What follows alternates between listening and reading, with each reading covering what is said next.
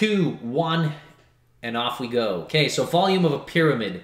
Some of you may remember that the volume of a pyramid is 1/3 base times height. So I wanted to show you where this 1/3 in front comes from. Base times height for prisms is very understandable. So you can take a look, and I'm gonna assume that, you know, we kind of have a cube. All right, so we have a cube, all the sides are the same. Now, that basically would mean that you would have the base times whatever height the cube is or the prism is, and then you have your volume. That's not a problem. Now, for a pyramid, why is it 1/3?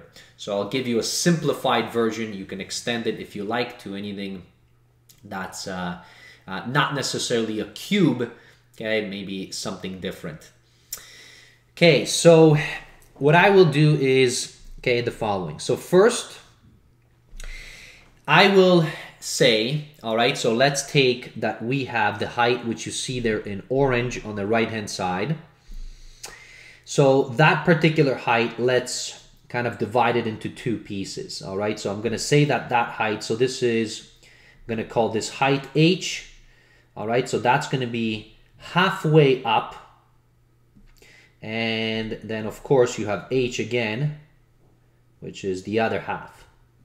Now, you're going to see why I'm doing that. So the entire thing is basically the entire height.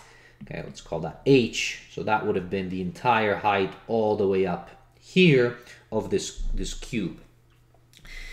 So now this midpoint that we have, okay, so basically that is, you know, somewhere halfway, and I'm going to put that in the middle. Okay, so what I'm going to do is I'm going to, okay, divide all my sides into half. So let's say, you know, so this is the half point here, you know, and then, you know, the half point somewhere here on the height. And I'm going to break this down, and I'm going to kind of project into this cube and put a midpoint, you know, somewhere within here. So what I'm doing is I'm doing the following. So here is my base. All right, so that's my base. And then what I'm doing is I'm creating, okay, a prism. Okay, sorry, a pyramid. So I'm creating this pyramid here. All right, so that's the pyramid right here, where the height of the pyramid, so the height of the pyramid, okay, is basically the H. All right, it is the half point right here. Okay, so that's what I'm doing. And I am, you know, so if you could project it out in here, it would have looked something like this. Now, of course, it's going to look kind of weird inside of here. All right, but it kind of would have looked like this. Okay, that's would have been your, that's exactly this. Okay, so I want you to, you know, imagine this pyramid that we have. Our goal is to show what the volume is, okay? So that's our height. Now our height, okay, so I'm gonna project it up back to the base. So basically it's right here. It's a right angle triangle. This is our H, okay? So that's our H there because it's halfway through. Now the base right here, so that's inside. So that's, you know, all of this junk, okay? So our base, okay? So that's this entire thing. Of course, we can shade this whole thing in here. So this is what I'm referring to as the base, which is, so your base is just your width times your depth, all right? Now, because I'm assuming that it's a cube, they're basically the same, but I still want to keep it as width times depth, just so that you understand what that base is. So I have a base, so my base of the pyramid, so that's my base. All right, so that's this entire area right here, and then I have the height. Now, if you're looking at the cube, if you do this and you divide the cube, all right, where that basically kind of central point is, that centroid of that entire cube in the center, then what you notice is that you also have a pyramid, so not only from the bottom, but you also have a pyramid from the top, right, from the top base.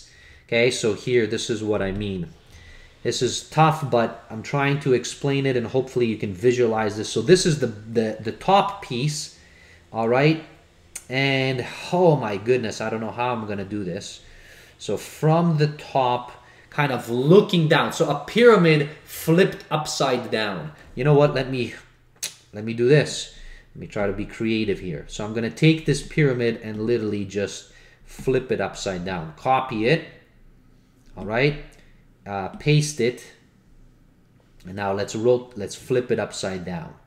Okay, so you have something like that. So you have a pyramid looking down, all right? You have a pyramid looking up, okay? So you have two pyramids, and now you also have the same pyramids from the sides. You have 4 pyramids from the sides into that center.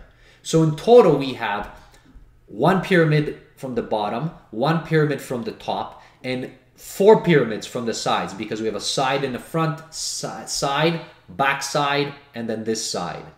So we have 6 pyramids, okay, crunched up together. All right, so this is what we have. So we have top and bottom pyramids, so they kind of look like this from the top and bottom, and then we also have 4 pyramids from the sides. All right, so let me come back to this. So in total, that means we have 6 pyramids.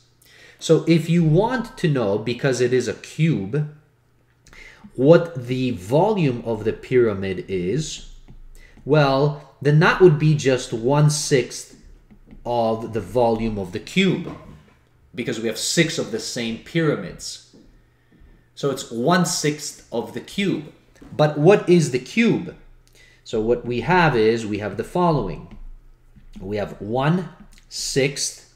Now, the cube is the base multiplied by, notice, by the big H, by the height of the cube.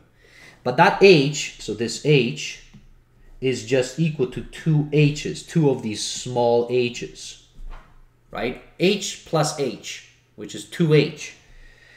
So we have basically this, 2H. And notice now, so what happens, because we have this 2 and then the 6. So the 2 goes into the 6th, and this is 1/3 base times height, which is indeed the volume of the pyramid. So that's how you can kind of show where this 1/3 comes from, with some intuition with looking at a cube.